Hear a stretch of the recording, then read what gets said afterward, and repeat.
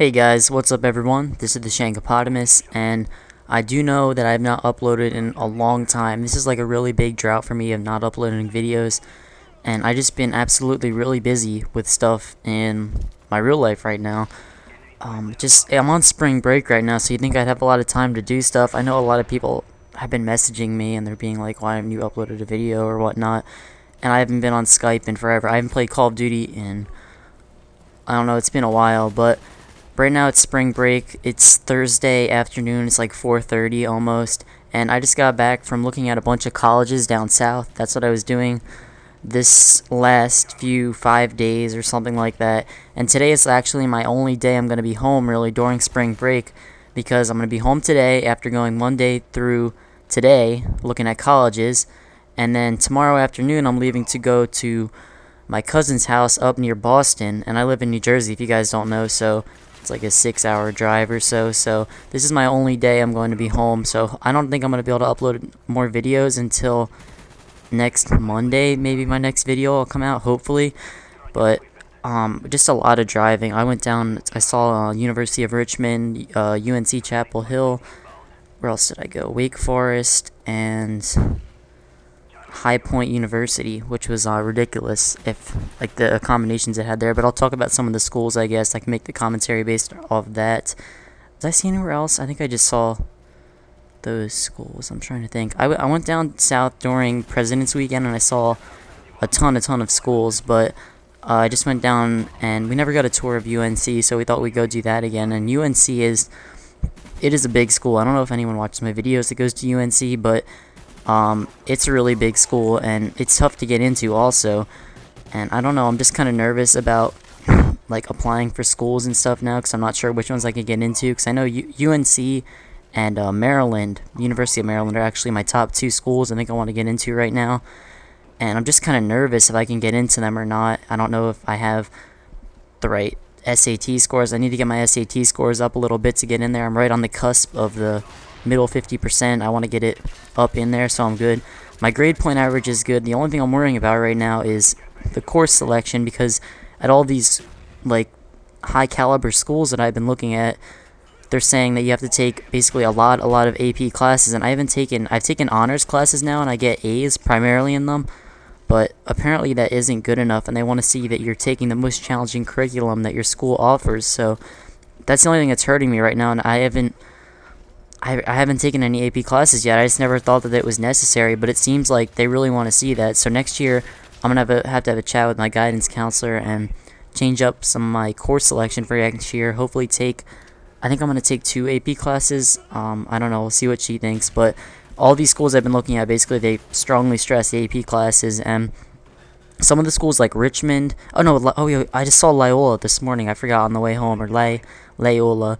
But those two schools, Richmond and Loyola, they were very small private schools, and I realized from going on this trip that I really like the bigger school atmosphere, so I think that's what I want to look at from now on. Plus, they were like $50,000 a year, which is way out of the price range that my parents and I can pay. So the only way that would happen is if we got some serious financial aid, because those schools are ridiculously expensive. I mean, UNC is very affordable for in-state. It's only totaling $19,000, I think, for in-state.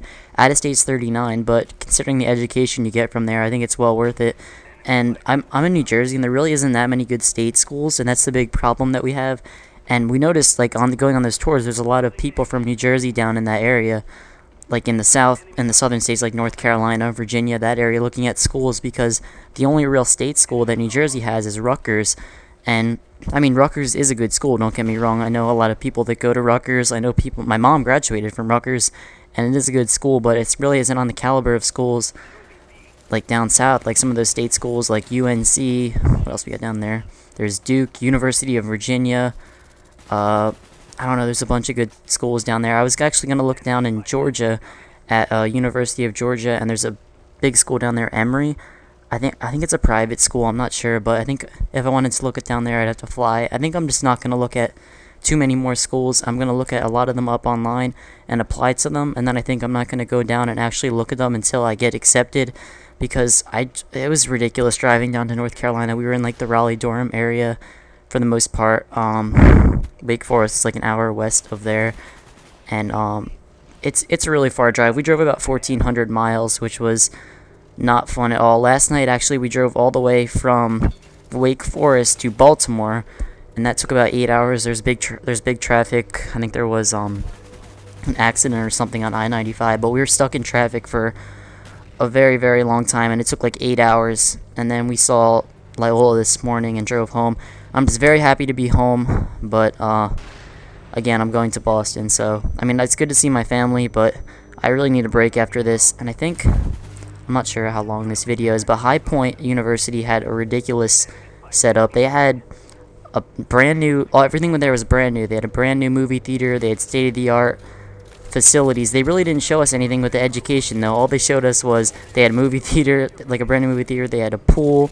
They had like an ESPN zone. It was like a sports bar, and in the basement was an arcade, and then they even had a steakhouse. So it looked like more like a resort than a school. And my dad kept asking, where do you guys go to school here, or do you just have fun? So that was definitely somewhere that I like. I have to look in more on the academics, but as far as accommodations, I can't talk, accommodations, is that the word? As far as accommodations go, that was definitely one of the best. And the rooms honestly looked like hotel suites. They looked better than hotel suites. So that was one of the nicest places I ever seen. It's kind of in the middle of nowhere, though. A lot of times these big schools will be kind of in the middle of nowhere, except in UNC's case, Chapel Hill. But I think the gameplay is just over now. I think I'm just going to keep talking for a little bit, because I'd like to tell you guys a few more things. I went 42-2 in that game. So yeah, the gameplay is just wrapped up. I just put in a black screen here. I had to stop the recording for a second. But I'd like to hear your guys' input on what you think about the whole college admissions process and how stressful junior year is, you know, getting all those applications in, making sure you do well on your SATs, because I know a lot of my viewers are in that age group. If you guys aren't juniors, you're younger than that, you're maybe in middle school, definitely start getting into clubs and doing activities and doing stuff now, because it's really important. I do track year round, I do cross country, winter track, spring track, but a lot of these schools want to see that you're a leader in a club, and to be a leader in a club, you have to start in the club. And what they don't want to see is a lot of memberships. They don't want to see member of this club, member of that club. What they want to see is that you progressed and you're the leader of a club. So definitely start getting into that kind of stuff now. Find something that you're good at and stick with it, and become a leader in it by the end of high school, because that's definitely something colleges are looking for. So I hope you guys enjoyed this commentary. I could talk about this a lot more. If you'd like to see me talk more about this in future commentaries, let me know.